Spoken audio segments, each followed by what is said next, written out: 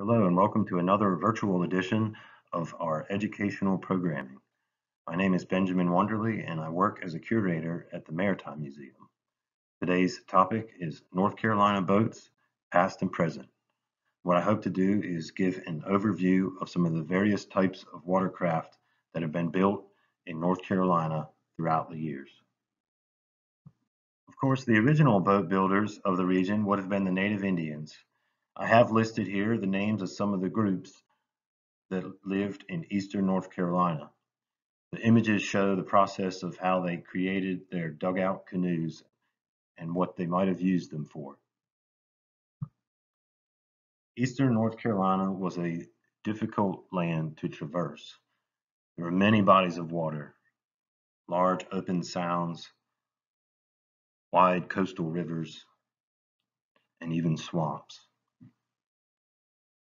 This is one of the only known drawings of an earlier type of vessel that might have been used by Europeans to traverse the shallow waters of the sounds and coastal rivers. It was called the periauger. This is a historic replica of a periauger that was built at the Maritime Museum's Watercraft Center. You can visit this particular boat today in Hertford in Perquimans County. One of the biggest things these early European explorers and settlers was excited about was the vast amount of timber resources in this new world. The different types or species of trees could be used for different parts of the boat,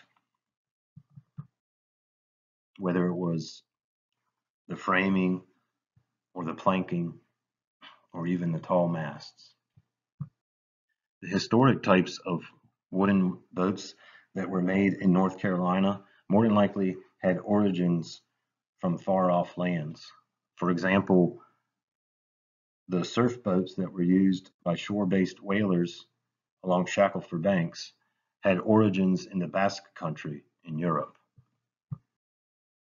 The vessels built in North Carolina served many purposes. This was an advertisement that appeared in the New Bern Sentinel in 1829 for a steamship that could transport passengers from Beaufort to New Bern. Shipbuilders were in high demand during the Civil War in order to build what was then modern type of watercraft. This is a drawing depicting the construction of the CSS Ironclad, the Albemarle, at Edwards Ferry on the Roanoke River. The surf boats used by the shore-based whalers were also utilized by the life-saving crews that were along North Carolina's coast. This image is of the crew from the U.S. Life-Saving Station at Portsmouth. Simple watercraft like this flat barge were used for transportation means in order to connect the roadways of eastern North Carolina. This postcard image is from the Cape Fear River on the Wilmington waterfront. Without the timber resources, the ability to harvest fish would have been impossible. People still found time for recreation and pleasure as well. This is an image of a family outing on their sailboat that was built in Beaufort. It was a special occasion and everyone was dressed their best. Steamboats transported passengers, but they also helped move commerce up and down the coastal rivers of our state. This is the steamer Frank Sessoms that was built in 1894 at Point Caswell, North Carolina. The watercraft built in this part of the state was also important for delivering the mail. This is the Jane Crabtree, which operated in the Core Sound area.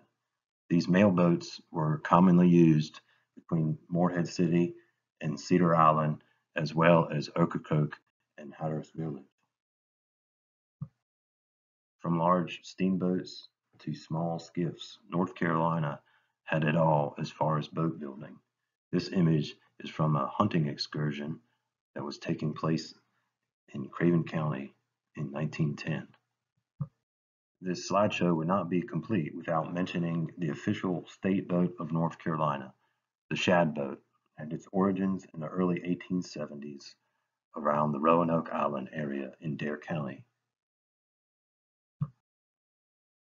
A sailing craft synonymous with the Carteret County region would have been the Core Sound Sharpie.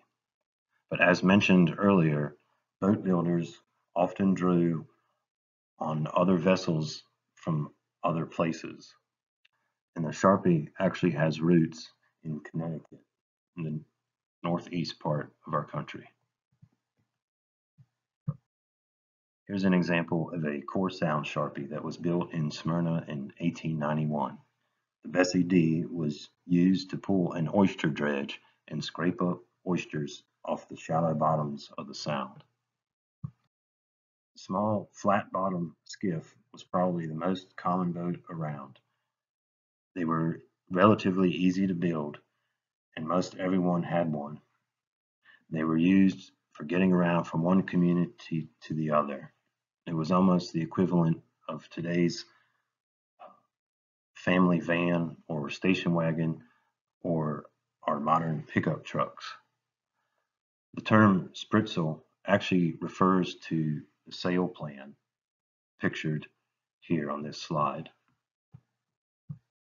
As far back as the native Indians, boat building took place outdoors. This is an image of Creef Boatworks on Roanoke Island in the late 19th century. George Washington Creef is pictured second from the left with the long beard. Here's a later image of Creef and also a picture of him at his boathouse. He is synonymous with the development of the shad boat. Boat building was typically a trade that was passed on through the family, maybe from father to a son. C.W. Doe learned to build boats from his father, Otis. And Otis actually worked at George Washington Creef's boatyard. Here's an image of a work in progress at Doe Boatworks that was also on Roanoke Island, where George Washington Creef had his boat building yard. Here's a later picture of Lee Doe on Roanoke Island with two very nice examples of a North Carolina shad boat. While George Washington Creef was busy with shad boats up in Dare County, William Fletcher Willis was busy at his boatyard in Carteret County. The sailing vessel on the right is the Regulator that was built by William Fletcher Willis. William taught his son, Zephaniah, how to build boats as well. This one is the Sickle that was built in 1910 at their boatyard on Jarrett Bay. Zephaniah is pictured standing on the deck of the Sickle, his shirt sleeves rolled up. This list details some of the boats that were built by Zephaniah there on Jarrett Bay. The name, the type of vessel, size, and when it was built. For some of them, we know the last year that they sailed. The Alfonso was Zephaniah's last boat, built in 1911. Here it is pictured on the Beaufort waterfront the following year. It has a load of fertilizer that was being shipped from New Bern to down east Carteret County. Some of you may actually remember the Alfonso. This image is of its resting place on Front Street in Beaufort, where it became the Museum of the Sea. It sat there along Taylor's Creek from about 1960 to 1978. Visitors could climb the ladder and go into the hull of the ship and look at curiosities and artifacts from the area. This picture is of Elmo Wade, born in 1885 in Williston. He happened to grow up across the road from Zephaniah's boatyard. And I guess out of curiosity and maybe being a young lad with nothing much to do, started to hang out around the boatyard and eventually became Zephaniah's apprentice. Elmo became known as a master boat builder, and his focus would be on the commercial fishing trawlers and menhaden vessels. The list here shows some that were used on the North Carolina coast, but as well others that were used on the Gulf coasts. This is one of Elmo Wade's vessels that he built, the Bogue Sound, that he completed in 1955 in Williston. It was used in the menhaden fishery. In this picture you can see the large net that's being lowered into the purse seine to scoop the menhaden out. The fish would be dumped into the hull of the Bogue Sound pictured here.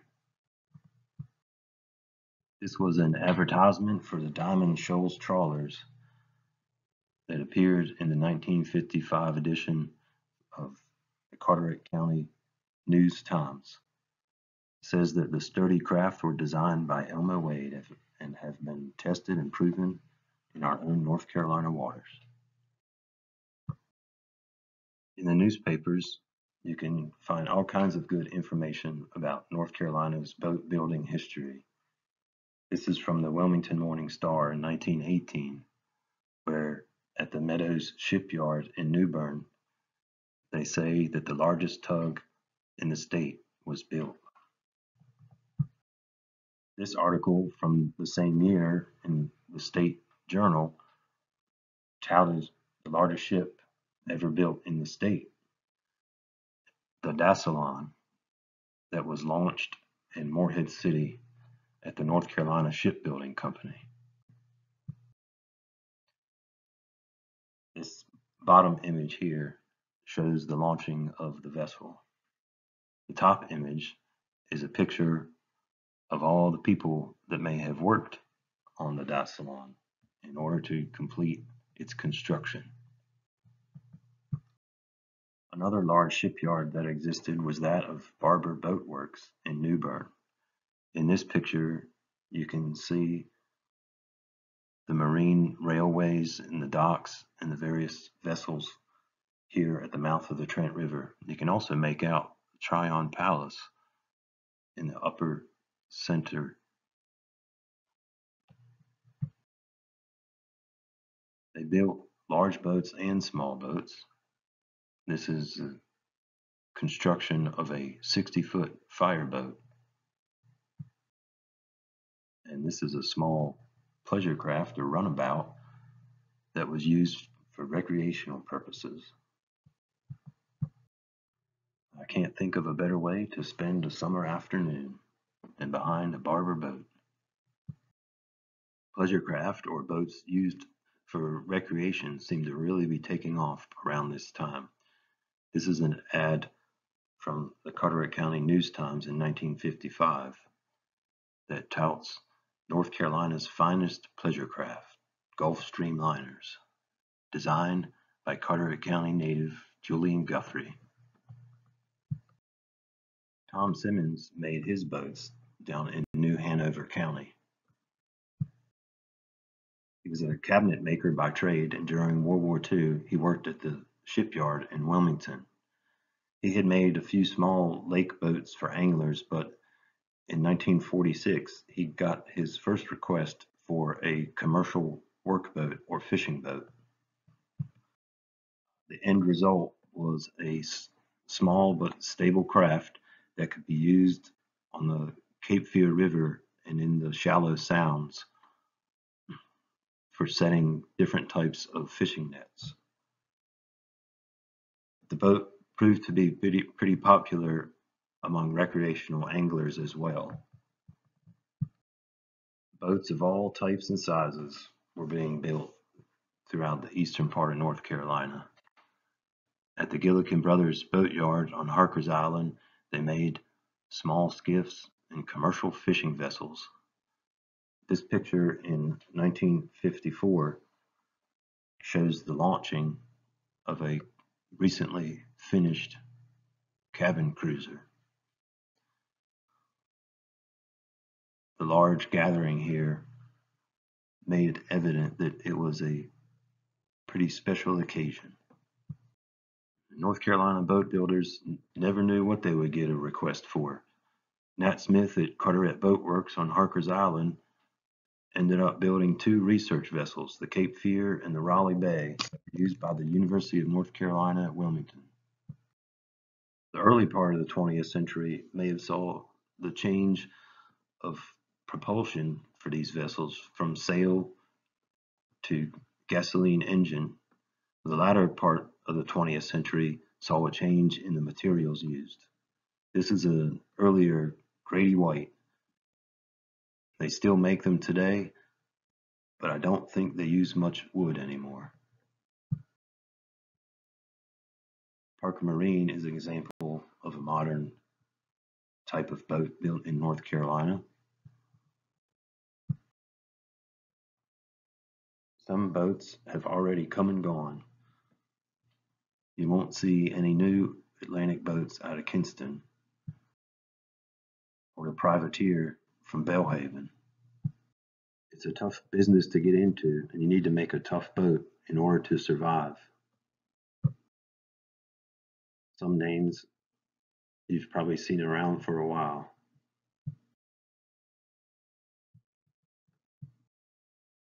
I tried to make an attempt at figuring out where some of the modern boat manufacturers existed in eastern North Carolina. Now, I'm sure I missed a few, but this slide gives you an idea of the number operating in the eastern part of the state. So many boat builders have come and gone over the years throughout North Carolina. And the Maritime Museum has a special off-site storage facility where we keep some of these historic watercraft. We may have to expand because we have to ask ourselves, when does a boat become a historic vessel? This Phillips skiff out of Swansboro is no longer made. Does that mean that it deserves a place in North Carolina's maritime history? Thank you for watching this presentation. I hope that you've enjoyed this general overview and small glimpse into the rich boat building history of North Carolina.